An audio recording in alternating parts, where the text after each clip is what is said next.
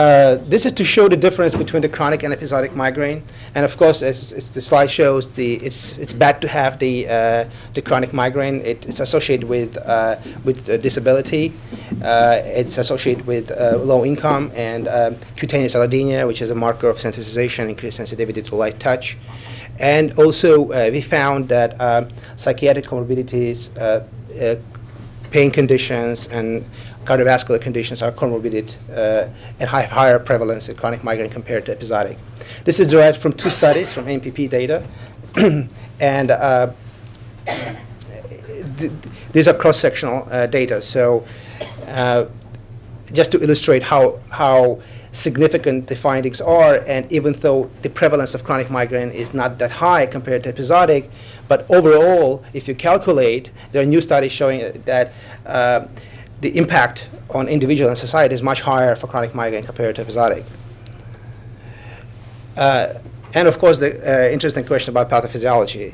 Nobody knows for sure what the pathophysiology of migraine is, but we have some idea because we have some studies, animal data and human data, demonstrating that we have some events in different areas of the brain, each responsible for migraine headache. We don't know where the initial kind of event is, but we know that there are several areas are involved. And one of the major areas which is important is the meningeal structures and peripheral structures. Now here we have perivascular nociceptors, and when we have a dilatation of the vessels, there is a leak of neuropeptides, CGRP, vasoactive peptides, which can neurokinin A, which can activate peripheral nociceptors. And then we have peripheral sensitization. Interestingly, what happens, there is an antidromic stimulation here too. So the activation of neurons itself causes the dilatation of the vessels too, by the connection of the nerve endings with the vessels.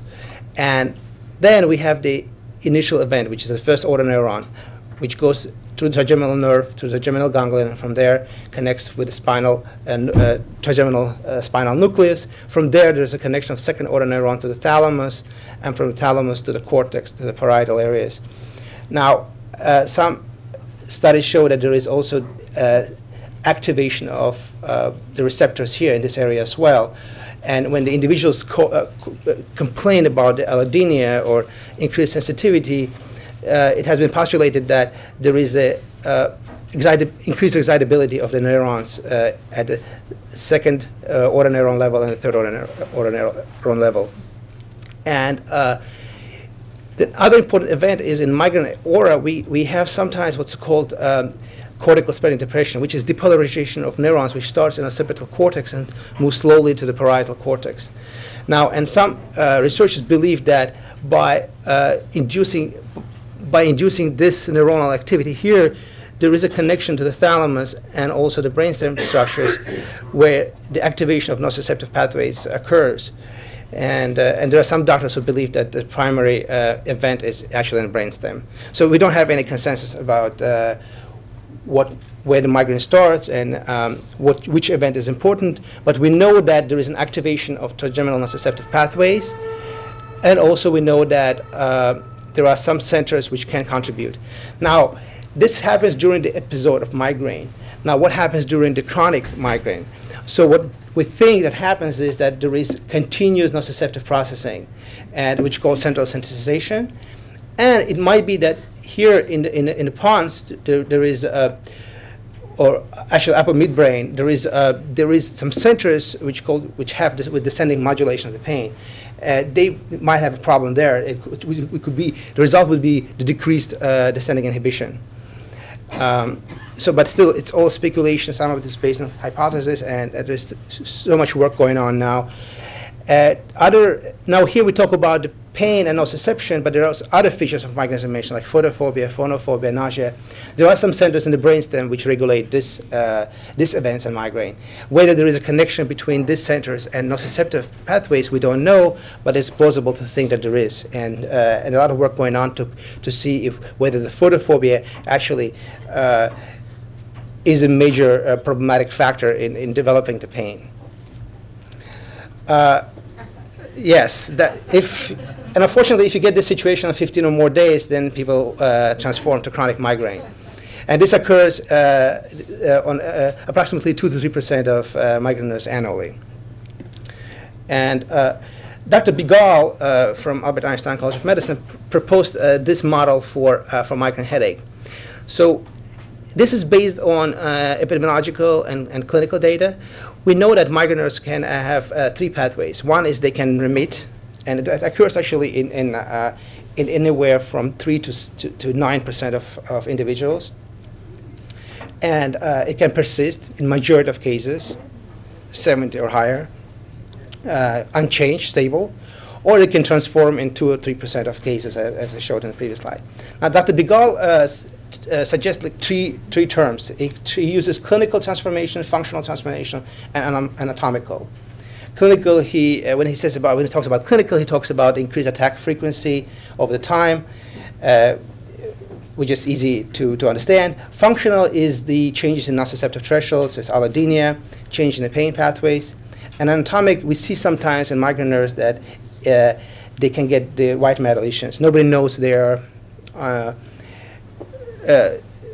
what pathological mechanisms they involve, but we know that we see them, and actually they correlate with increased frequency. And a lot of research is going on now to see whether they can lead to any conditions like stroke or they can actually aggravate the pain and make the chronic migraineurs more prone to get to have the continuous headache. Another conceptual framework Dr. Bigal have suggested is to look at migraine as a continuum from no migraine to chronic migraine.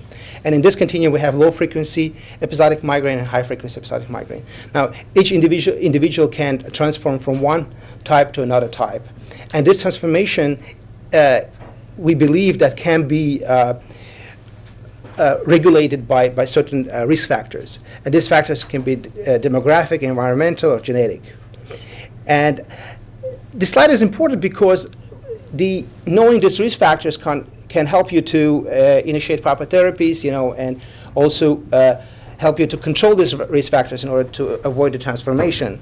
So it has a huge clinical implication. And I want to mention a little bit about the AMPP study. I've been part of this study, and this is a large epidemiological study which has been designed by Richard Lipton at Einstein, and with this study, he wants to use enormous number of migraineurs and look at longitudinally what happens to them. So what happened is that we sent the questionnaires in 2004 to 120,000 U.S. households, and 162,562 responded, and of those we isolated 28,600, which had severe headaches. And of those with severe headaches, to the 24,000, the questionnaires were mailed each year from 2004 to 2010.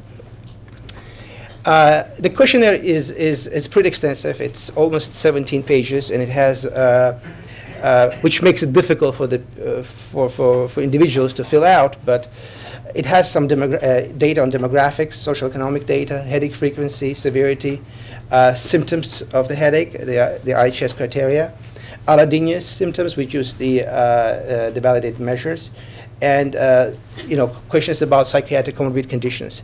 Now, in the study which I was involved, we looked at depression, and we used the PHQ-9 questionnaire. And what we did is that we used logistical regression analysis. We looked at the development of chronic migraine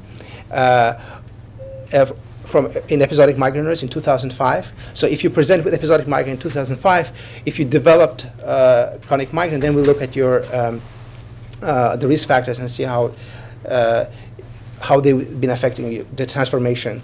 So there are 2 events actually. One is from 2005 to 2006, and another one is it has to be from 2006 to 2007. We adjusted analysis for age, gender, income, insurance, headache-related disability, self-reported anxiety, BMI, and allodynia, all known possible risk factors for chronic migraine.